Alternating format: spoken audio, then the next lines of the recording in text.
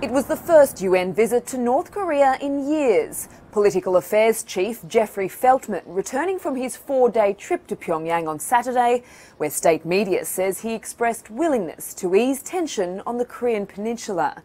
It also said the UN envoy acknowledged the negative impact of sanctions on humanitarian aid to the country.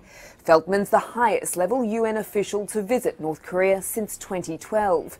Footage released by state media shows him touring hospitals in Pyongyang, as well as inspecting a food factory in the capital.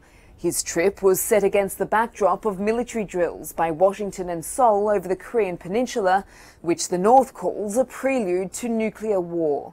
North Korea regularly threatens to destroy South Korea and the US, saying its weapons programs are necessary to counter American aggression.